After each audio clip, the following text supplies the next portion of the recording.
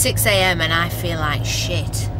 Just on the way home from a big night out, still a bit drunk to be honest. I'm really looking forward to getting home and sleeping this off in my own bed. Producer got me a car, which is nice. They normally only get you this when you're on your way to work. Bollocks.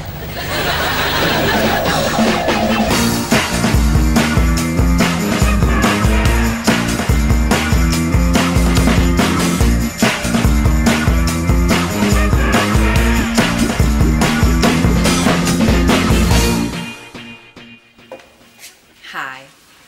Welcome to the show. It's the last one of the series, so it's a bit special. And obviously, it's not just me that makes the show.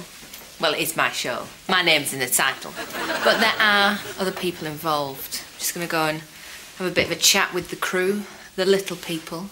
We're really like a family here at Touch Me.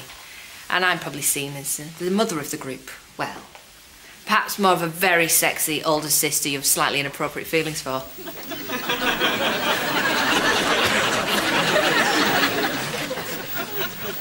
Right. Well, thanks for coming in, guys. I just wanted to gather my team here to tell you what a great job you've been doing.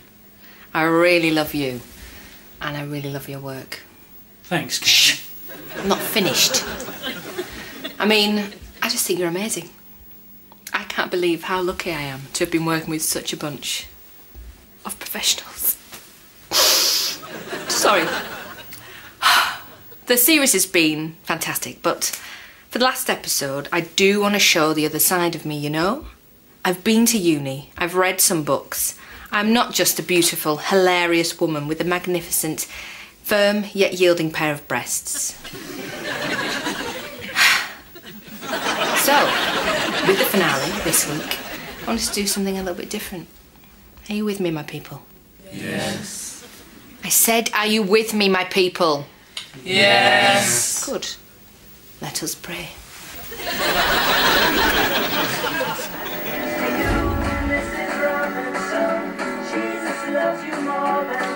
Cool. Yeah. So did she do that before she did The Weakest Link? I'm Trish, and I'm completely mad. I am. I'm totally mad. Do you want to see how mad I am? I wore these to my mate's wedding. How mad am I? I'm totally mad. Whoa, incoming.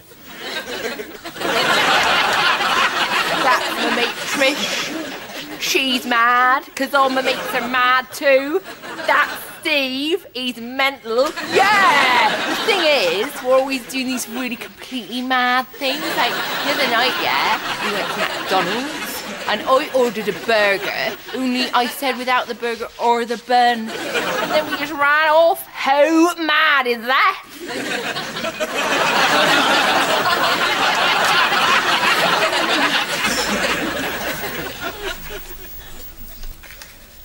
Okay, so the Tower complements the King of Cups, which means there could be some very interesting developments in your romantic life.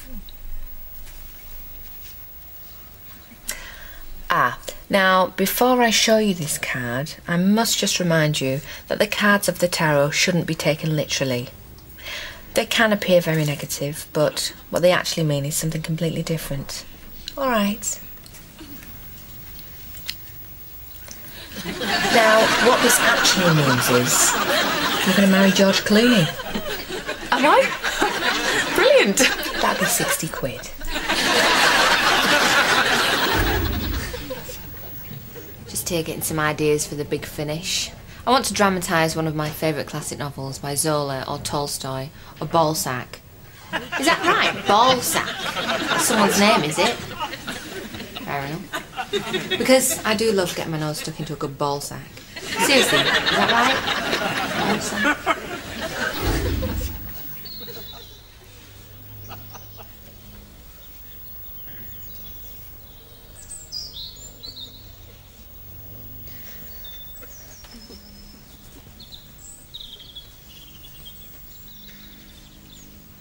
The film? 3 words. 5th word is... Hang on. I thought there were only 3 words. It's not a film, it's a book.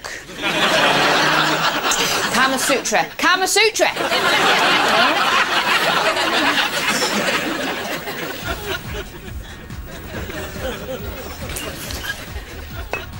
Hey, truth or dare, Jen? Dare! I dare you to snog me. Are you sure? If you're alright with it, I'm alright with it. Wow! You really don't need a man, do you? No, I do not need a man.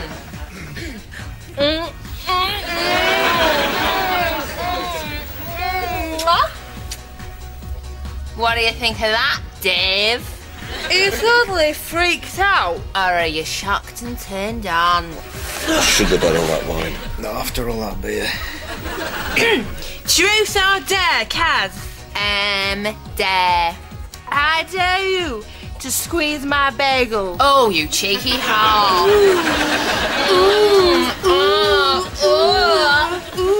Much better than a man. What do you reckon, Gaz? Now lick my face. Bump my donut. Sweet my knickknacks.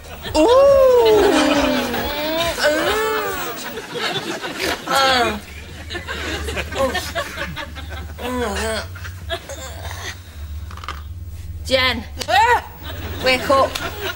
Have we been here all night? Yeah. Hey, I've got an idea. Wow. Well, we've been down here all night together.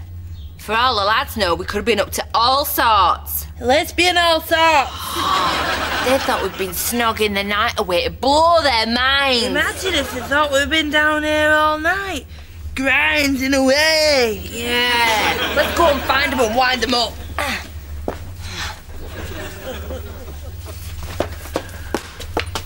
Oh my God! I'm shocked. I'm turned on. I'm shocked and turned on at the same time.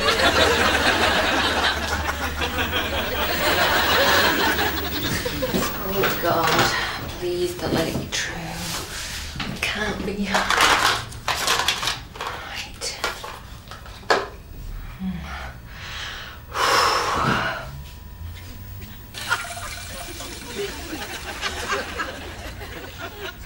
Jamie, it's Karen. Yeah, it's true. It's wee-wee. It's full of wee-wee.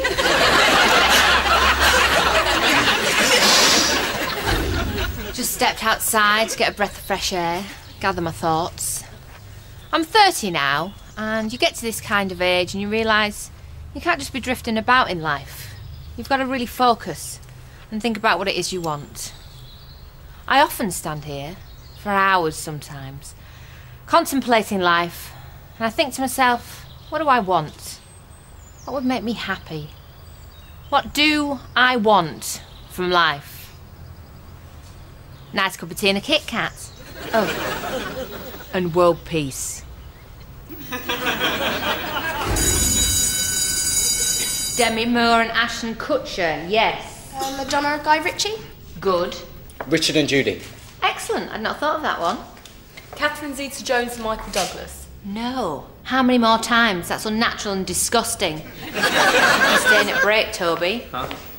Right, 5J, it's time for our regular session of History Comes Alive. Now, this week we're going to travel back in time, like Doctor Who, to Egypt and the court of Queen Cleopatra. Now, according to this film I saw, Queen Cleopatra had a harem of men to cater to her every need. And according to my research, she went like a bloody train, which they didn't even have in those days, so that's quite impressive.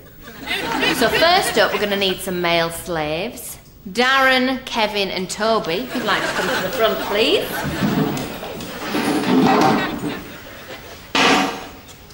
Now, it was, of course, very hot in Egypt, so you would all be topless. Come on.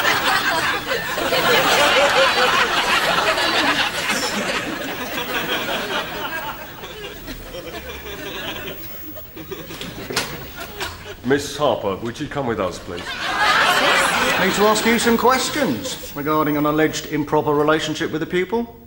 Pupil? You mad? I'd lose my job. Oh, goodness me, boys, what are you doing? How inappropriate. Would you come with us, please, Miss Harper? Well, carry on, class. I'll be back soon. Wait for me, boys. Blimey, how old are you? You can't be more than 19.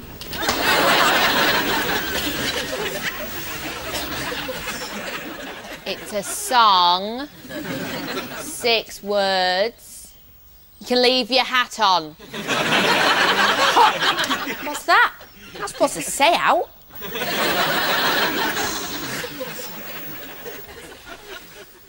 Hiya.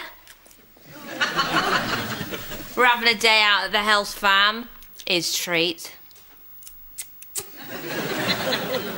We love it here, don't we, babe?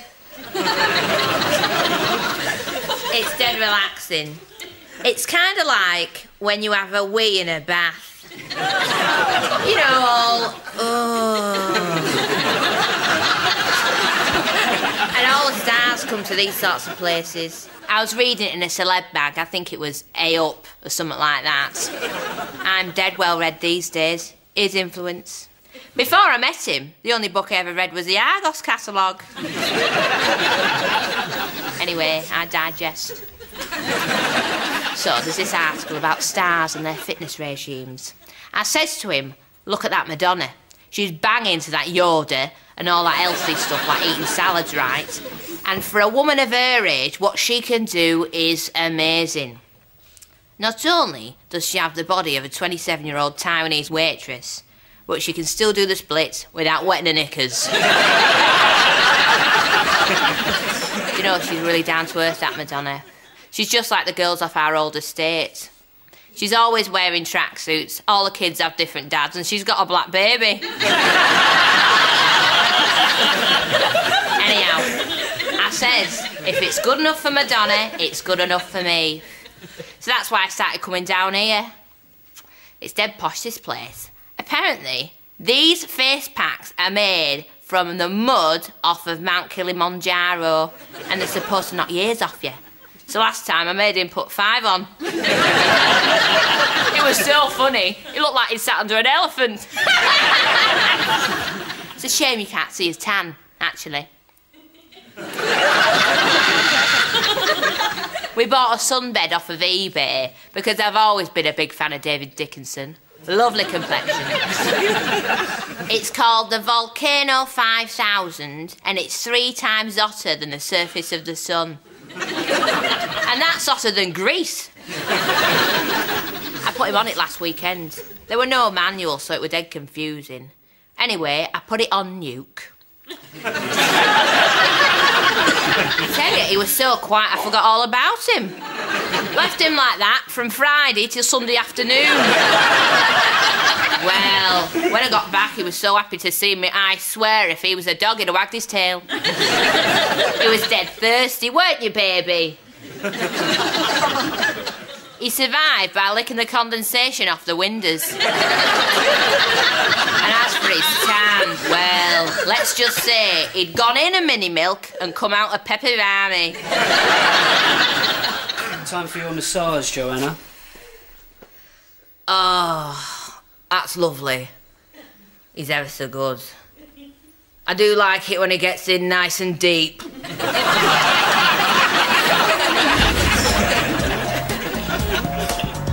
Well, I found the book I wanted, Jane Austen. It's a classic.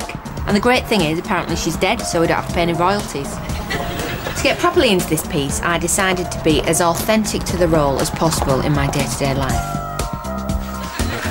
With food, the most common staple foods of the late 18th century were flour, vegetables and dairy products.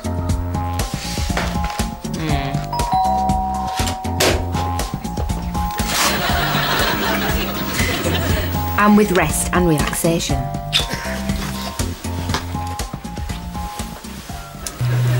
Oh, Mr. Darcy.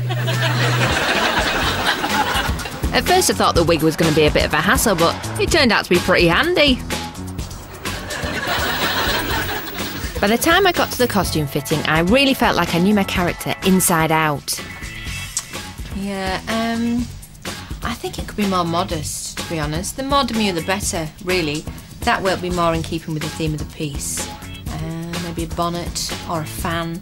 Oh, and can you get me some knickers? You know I ain't got any. Thanks, Dan.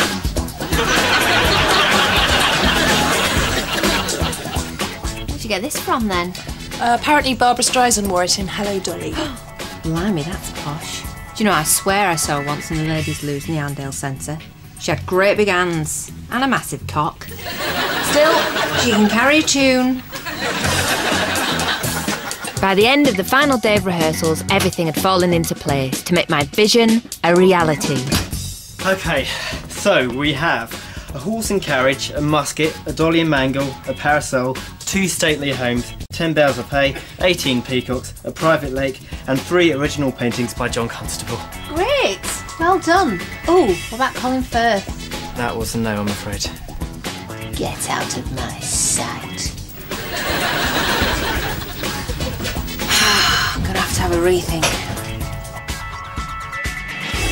People say to me, Jenny, meeting people on the internet, isn't that just for weirdos? And I say to them, don't be ridiculous. It's a great way to find love. So get in touch if you're into films, eating out and drinking your own piss. Okay, you're doing really well. Oh, I don't like it. That's it now, nearly there. Now, I'm just going to perform an episiotomy so your perineum doesn't tear. Tear? Man! Man!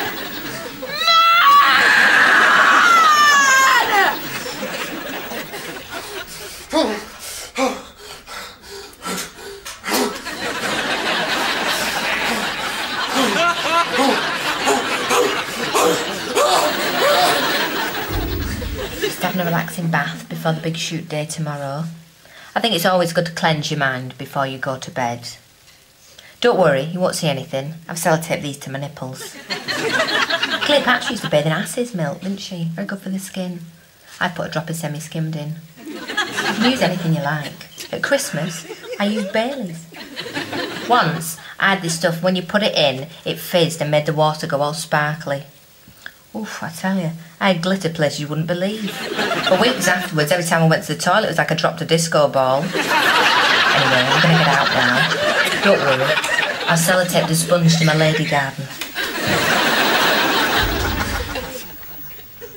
Carry on, Sergeant. Carry on, follow that camel. Carry on, cabby. No? Oh, carry on, Dick. Sod it then. Casino Royale. This is Penelope Chambers. On the surface, she's just an ordinary, mild-mannered, happy young woman in a regular 9-to-5. But she has a secret. For when danger calls... Everybody down! Now! I said everybody! Okay, I just want the money.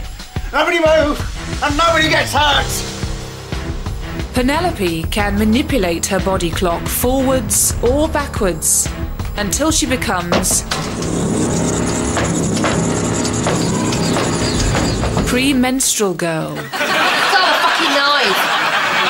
Oh my God, it's premenstrual girl! Premenstrual girl! Shit off, you silly bitch. Just taking my stapler. For Christ's sake, fucking crap job. I just need a cuddle. Am I glad to see you, premenstrual girl? Don't look at me, I'm all bloated. I'm like a big fat chocolate whale with 4 asses. This is the situation. Oh, piss off, tummy hurts. Our man's holding your colleague in the vault. I want to be held. He's threatening to kill her unless he gets a helicopter. I've never been in a helicopter. We've tried talking to him, but he's not playing ball. Do you think you can help? Oh, no, that's fine. I'll do it. You just stand there. Fucking men. It's never your responsibility, is it? Only feels like my womb's been stabbed by a bloody meat cleaver. Can you get me some more chocolate and rub my back?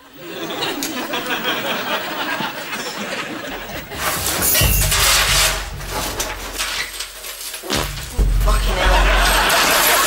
I'm not afraid of you, premenstrual girl. Is that you making all that bastard noise? You never think of anyone else, do you? I'm sick of it. I feel fat and lucky you've taken hostage. Some skinny bitch with legs up to her ass and tits like Womble's noses. Just like Karen Carpenter. You never think of me, do you? You think I'm fat, don't you? Go on, just say it. You're not fat. You're curvy. Curvy? Oh, great. You think fat, say fat, you prick. This is water retention, you know. I'd like to see you have PMT. I know what you're thinking. You think I'm a sweaty heifer with a fat ass? Well, go on, shag her, see if I care. I don't want to shag her. Yeah, you do. You didn't take me hostage because you think I'm ugly. You're not. You're lovely. Honestly. Hold me.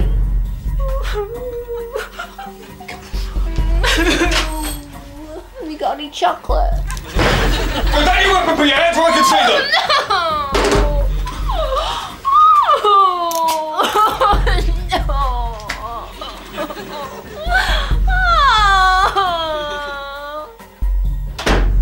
How can we ever thank you, premenstrual girl? You start by getting out of my fucking face.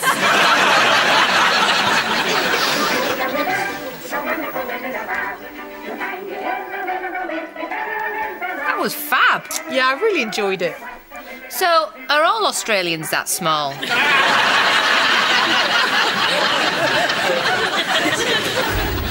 Been learning about the mystical Chinese art of feng shui.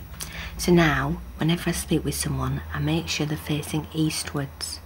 So when we wake together in the morning, and I rise from the warm cocoon of last night's physical and spiritual union, he won't see me putting yesterday's knickers back on.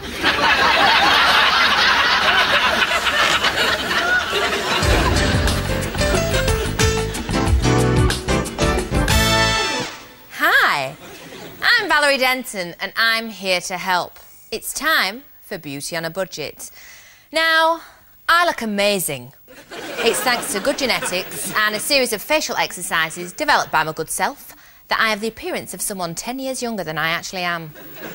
I know what you're thinking. How can I look as good as Val Denton? I don't have high cheekbones, a flawless complexion, and the intimate knowledge of facial calonetics that she does. In fact, I look like shit. Anna. Hello. Hello. Oh, bless her. You must be beside yourself to be out of the home. But all the other old dears are gathered around the telly, just waiting for you to be on, eh? Can you remember how old you are, dear? I'm 32. Good God. I'm sorry, Anna. I just assumed from your haggard face and the smell of Dettol that you were much older. Don't worry, I'll make you look like the young woman you allegedly are. You could buy my DVD, Girl Yourself Gorgeous. But I can tell by the way you dress that you can't afford it. Ah. Mine's gone. So, we need an instant and inexpensive facelift. Normally, in such a severe case of pre-aging, I would use a nail gun. But, as Anna's skin is thin enough to spit through, we're going to have to opt for a method that will leave slightly less chance of epidermal tearing, bleeding and eventual death. My old friend, sticky tape. You can do the lot with this. Watch.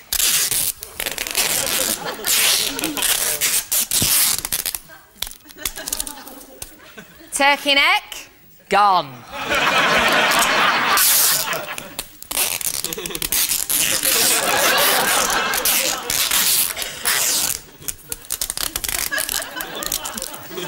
Nose sorted, ears pinned.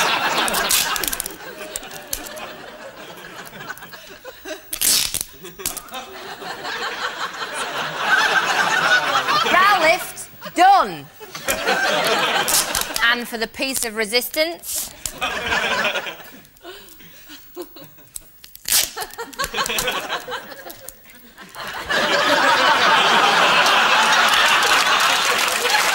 a fuller, more sensual, more youthful pout.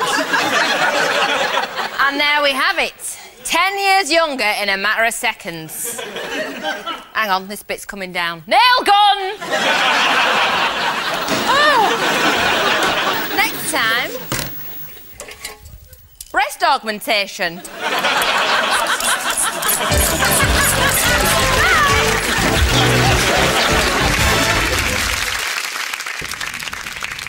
They're ready for you now, Miss Taylor. No, call me Karen. But yesterday you said... Now, we're all one big happy family here. I'll be with you in a minute, George. It's Greg. Whatever.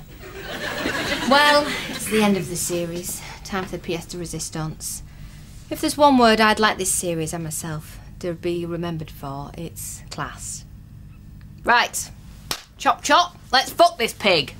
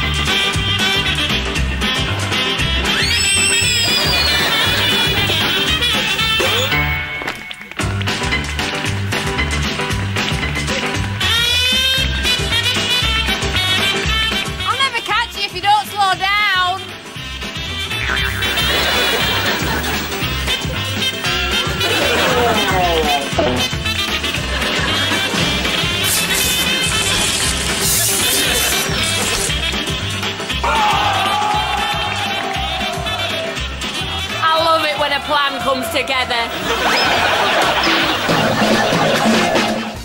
So, more comedy to come next up on BBC Three as we whack out our usual 2 pints of lager and a packet of crisps nightly double bill.